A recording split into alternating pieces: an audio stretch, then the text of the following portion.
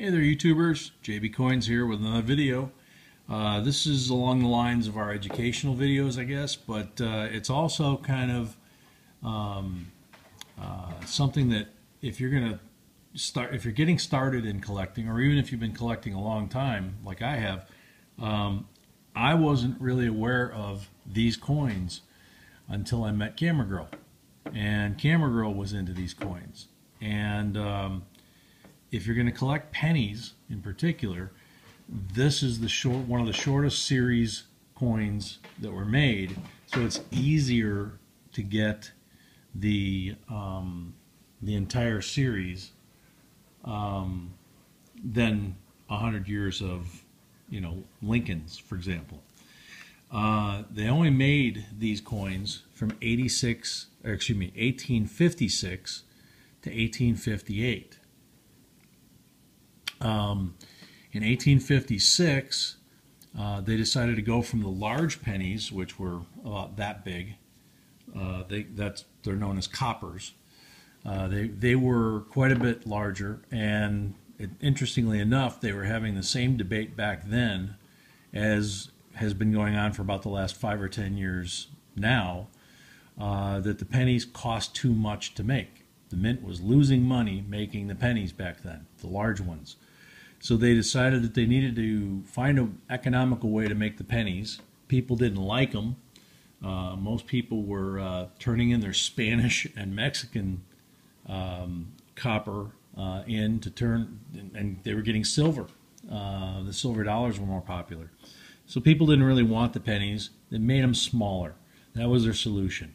Make it about half the size of the large copper. Change the composition of the coin and make it more affordable. So in 1856, they came out with the Flying Eagle cent, and they changed it to an 88% copper and 12% nickel, which is interesting considering we all know that the later pennies were a higher percentage of copper again. The coins themselves in 1856, depending on which resource you check, there are either 2,000 or 3,000 of the 1856 known to have been minted. Interestingly enough, 1856 being the first year and that new mix, they made 3 different production runs in the first year. Every 700 or 800 coins, they seem to be changing their mind. So this is an 1857, for example. What we have here, these are Camera Girls. We have an 1857. Interestingly enough, when we got it, it's marked 1857, 1857, and we'll talk about that again in a little bit. But we have that, and we have 2 1858s. In 1857, they went from 2,000 to 3,000 to 17,450,000 this year. And in the 1858s, they made 24,600,000. All of these coins were made at the Philadelphia Mint. They didn't make them anywhere else. The 1856, needless to say, is extremely rare. It's extremely expensive. Even these are not cheap.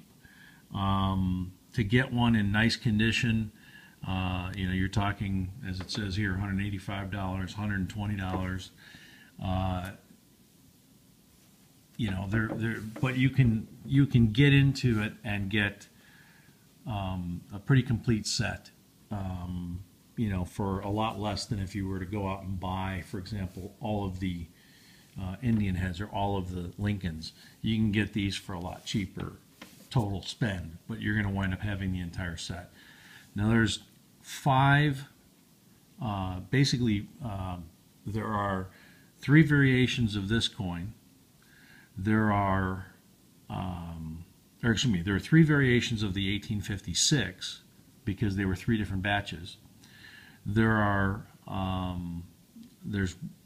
one 1857, and there are 4 variations on the 1858, and you see two of them here.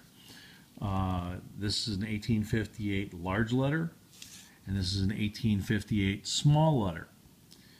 Now, within the large letter and small letter, they also had two variations of the reverse side, where you have a combination of high leaf and low leaf on the back side on the wreath, which is really hard to see in any detail here. Well, yeah, that's not bad. Here you can see that is the high leaf. You can see the points coming up towards the C and the T. On the other coin, let me flip it over here, if we can see it. Excuse me, that's the one with the high leaf. No, that's the one with the low leaf. Sorry. That's the one with the low leaf. The leaves are close tight to the wreath and not up towards the letters. This one here, and I know it's hard through the plastic, but you can see right here by the T and over here by the C that the leaves come up away from the wreath. So that's considered a high leaf. You can actually have both of these backs with both of these fronts. So there's four different coins. Okay, so you know, four different coins there. And then the 1857, one known variety, 1856, another one. So you're 5 to 6 coins to get all of the potential combinations of what's there.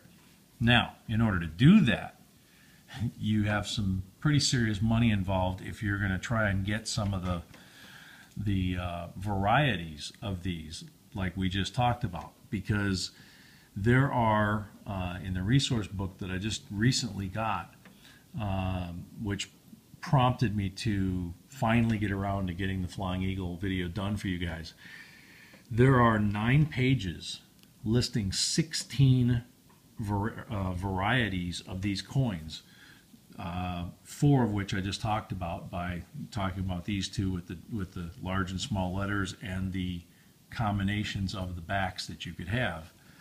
But you also have, in the 1857, you have multiple double dies on the obverse. You have repunched dates. You have a couple of different repunched dates, actually. You have also, which wouldn't look like this, there was an obverse clash die where these were stamped over a seated Liberty 50-cent piece. So within this series, even though it's only 4 years or 3 years, you have coins that can easily go as high. The highest valued one is 100,000 plus, is what it says in the book. But most of these, if you have one in MS65 grade, MS63 grade, I'm just going to use MS65 because it's just a consistent number to use. None of these are that. But in MS65, all day long, these different errors and varieties of these are 5, 6, 7, 20, 25,000. Now, yeah, there's the one for 100 gram plus. But even in this condition, there are coins, you can see what it says here, when we got them. But those coins have gone up in value, and in those grades, and if they have an error on there, they are worth considerably more than what we paid for them. And the interesting thing is that the high leaf, low leaf issue on these 1858s, that didn't come out in the reference books until this new reference book that I got that was just released in the last couple of weeks. And I just got it a couple of days ago. So when we bought these, they didn't have any idea that those variations existed. So the combination of what we've got here, this one in particular may actually be worth quite a bit more than the $120 that shows on the face. And it's definitely worth way more than $44 for the one that's on here. So, you know, kind of a cool series, like I say, because you've got, you know, 16 different things that you can look for on 3 years. And you can get them anywhere from, you know, $50 to 100 grand plus. But it's kind of a neat hunt. And, you know, finding these in this condition, Camera Girl actually has a fourth one that she's going to be probably selling on eBay. She hasn't made up her mind yet.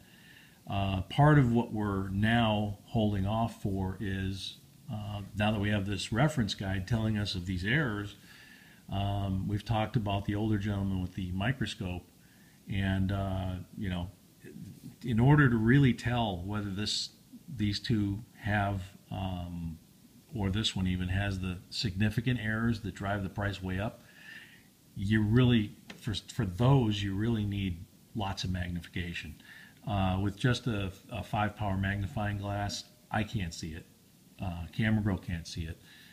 If you're younger, have better eyes, have great magnification, you might be able to find those. But man, they're a great coin to look for. Lots of fun, and all in just 3 little ears. So hopefully you guys find this interesting. Hopefully it kind of whets your appetite, turns you on to something new. If you're doing a coin roll hunt and you're looking for weak pennies and all of a sudden something with a bird on it flips out, now you know what it is, and you know that it's really worth a lot of money. So until next time, hope you found this interesting. Till next time, continue to like, share, and subscribe. JB Coins signing out.